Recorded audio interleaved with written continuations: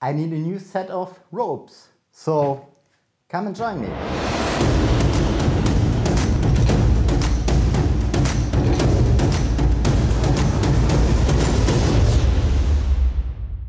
Today I will build a new set of ropes.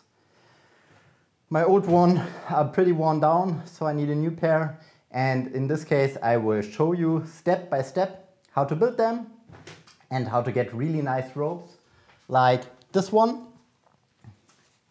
But first, hey, I'm Kai. I run this YouTube channel all about the flow arts with poise, stuff, or juggling with clubs and balls. I will teach you how you build the tools, how to train with the tools, and also some performances. So if you like content all around this topic, click the subscribe button, ring the bell icon, and now let's get started. Before we dive in, I'm a European guy, so I use centimeters and millimeters in units, so you have to change it in football fields, bathtubs, or whatever you are using. This is 10 millimeter rope. The final rope will be pretty long. These are roughly, I think, 70 centimeters. Yes. So if you want shorter one, you have to do a little bit of guesstimations how to realize it. What you need: 10 millimeter rope for one poi, 2 ropes with 2.20 m, handle, which kind, whatever you prefer, a piece of chain, a rubber band comes in handy, you see later why, and chain rings, key rings, but keep in mind, I showed here in the close-up cam, these are pretty beefy ones, so don't use the cheap one out of every hardware store, or even worse from your keychain. Get really beefy one, or if you haven't access to them, use a dedicated chain link or something like that, which can handle the high load of this tool. I personally don't like Technora in this case, so yeah, just a simple chain and metal. What you need as tools are 2 pliers. One nose needle plier is really important to get a nut really nice and tight, and basically that's it. So let's start it. The first step is to cut your Kevlar rope. I use 2.20 m to get around 70 centimeters of finished rope. The tie-off knot roughly needs 35 centimeters. So from there you can do some guesstimations how much more or less rope you need to get the desired length and don't have to cut away too much unused rope. And now we grab a Sharpie,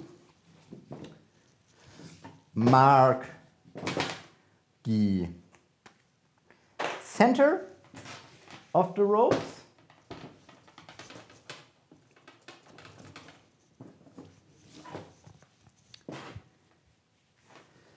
and from the end we measure 35 centimeters and make a mark there with the Sharpie. That's come in handy later when we are making the final nut, to know where we have to switch from one nut pattern to the other one. So the first key ring goes into the second part of the chain, not into the last one. And you should pay attention that the, how should I describe it? Damn it, I've done it wrong myself.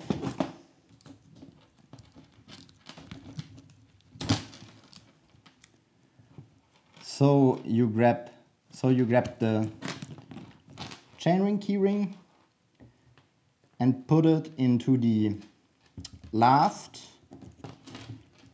not the last, the second part of the chain. And you have to place it between the other links so that you have basically a link, then the keyring, and then a second link. And now we grab our second keyring, and now we go through the keyring we already installed and the last part of the chain.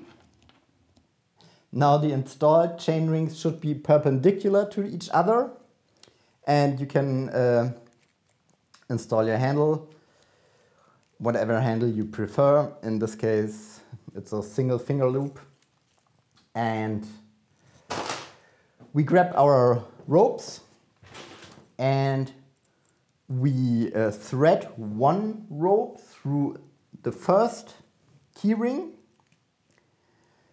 and the second rope through the other keyring. When I find the middle mark, here, no, yes, here. And maybe you can see it already here.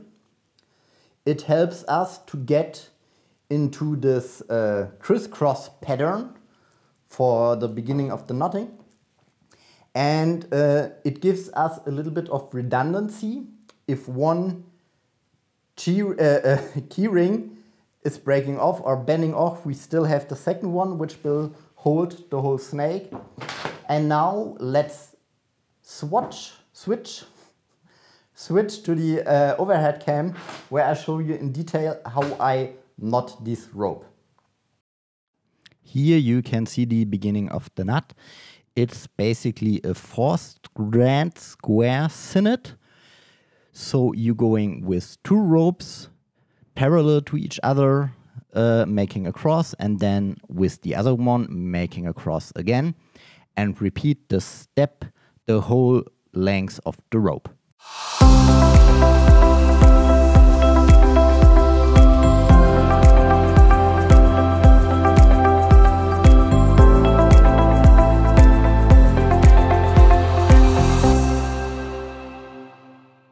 When you reach the end, you grab your rubber band and fix all 4 strands together. After we fixed the 4 strands, we are going to tighten the whole knot, which means we pull out every slack we can until we reach the end, and then repeat this process to get it nice and tight. After tightening every strand, you may have to add a few more crisscrosses to your knot to reach the mark for the tie-off.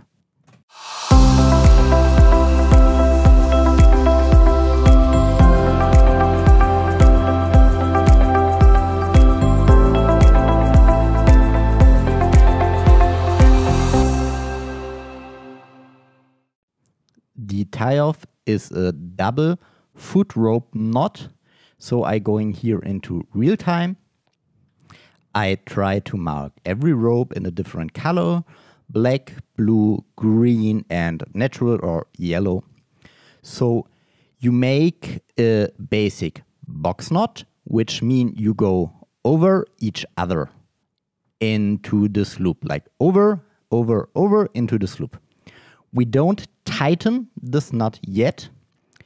We go now with every strand under the next strand and then through the loop.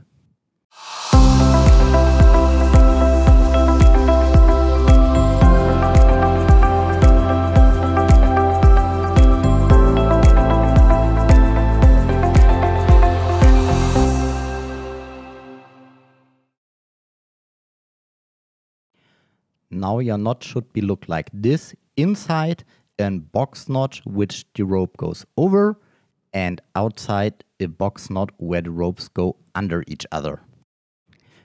In the next step, we join these two nuts together.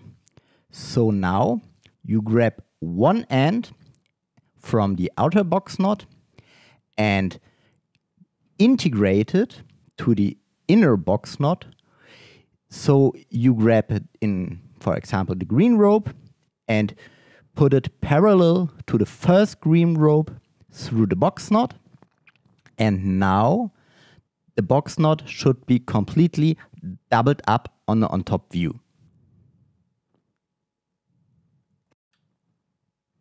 Now you can check if everything looks proper and start to tighten up the knot, but you should not tighten it all the way because we have to add another step in a second.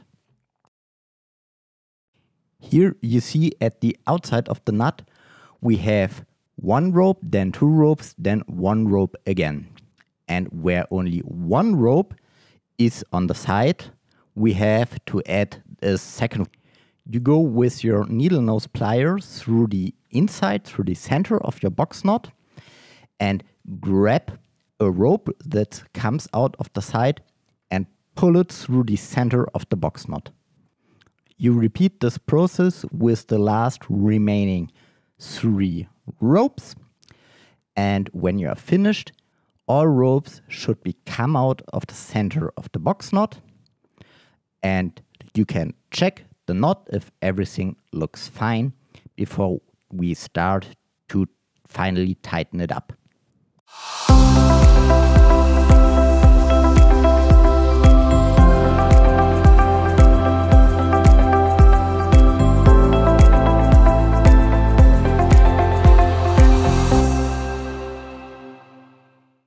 Now you can simply remove the rubber band, holding everything in place, and start to work all 4 strands from the end of the 4-strand square box knot to the foot rope knot and tighten everything up.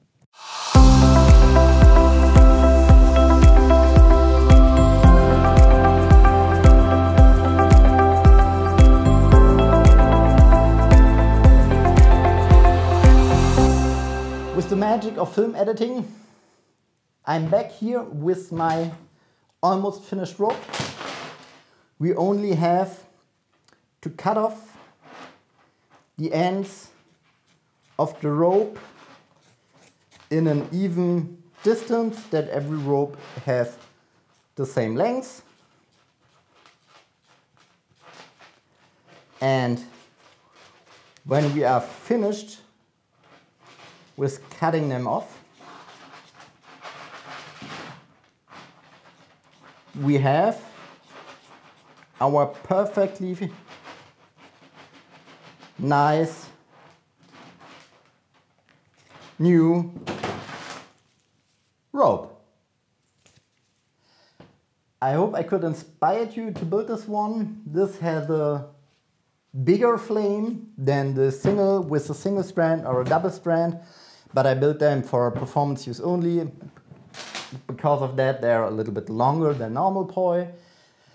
If you like this video, please hit the thumbs up button. So you know I like to see that you appreciate my work, and it really helps me out and my channel out to grow. And here you find the subscribe button to the channel. And if you don't like to play fire yet and want to have a set of training context poi, you find here a tutorial video how to build them. Bye!